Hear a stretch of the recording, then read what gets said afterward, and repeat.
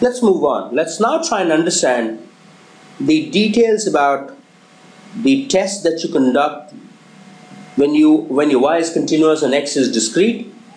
Issue is centering. Like we discussed, when your y is continuous and x is discrete and y is normally distributed, we have three simple tests. The first, that is referred to as a one sample t. The second, which is referred to as a two sample t. And the third, which is referred to as one way ANOVA. One sample t test is conducted when you wish to compare the mean of a sample to conclude about the population mean to a standard. Let me make it simpler for you. You would always understand that sample is never our subject of study. We look at a sample to conclude about the population behavior. So let's say I'm a car maker and I have been publishing to the rest of the world that now purchase my car will give you a mileage of 18 kilometers per liter. I'm producing hundreds of cars every day. I take a sample of 20, 30, 40 cars, do trial runs, and I collect data on the mileage that they gave me.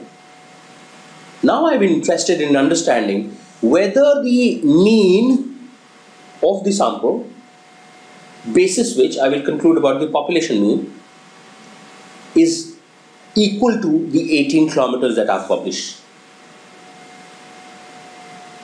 So to compare the mean of a sample to a standard, and the standard could be company norm, published information, standards, benchmarking information, etc. In a one sample t test, null will say that the mean equals the standard, alternate will say that the mean does not equal the standard.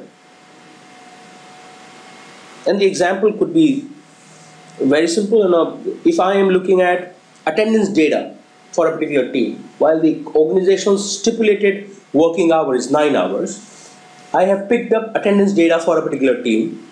I would want to compare the mean of this sample, but comparing it to a standard of 9 hours, I'm doing a one sample t test. I hope this is simple. But technically speaking, what a one sample t test will do is that it will create for itself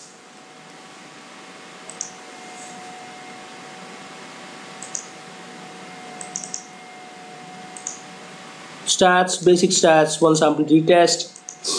I'm looking at total breakage, I press OK. Let me not give it a target at all.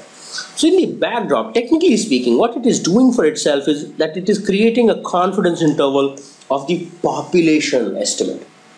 So this is the sample mean. It estimates where is the population mean likely to lie. Here it says that the population mean is expected to lie between 11.07 to 11.7. If your target is anywhere between this, if your standard is anywhere between this, it is null hypothesis. That is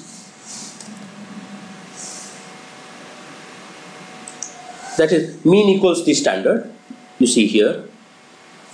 If your target is anywhere outside this, let's say my target were a 9 kg, then it will be alternate hypothesis. Let me do that for you. Let me give it a target of 9. Obviously 9 will not fit between 11.07 and 11.7. It will say alternate hypothesis. P-value is 0.000, meaning alternate hypothesis is true. If I were to give it a target of anything between 11.07 and 11.7, let me give it a target of 11.5. It will say it is null hypothesis. Yeah, here you go, 0.695, greater than 0.05, meaning null hypothesis is true. That is, my data is that the mean of my sample equals the standard. I hope this simple video helps.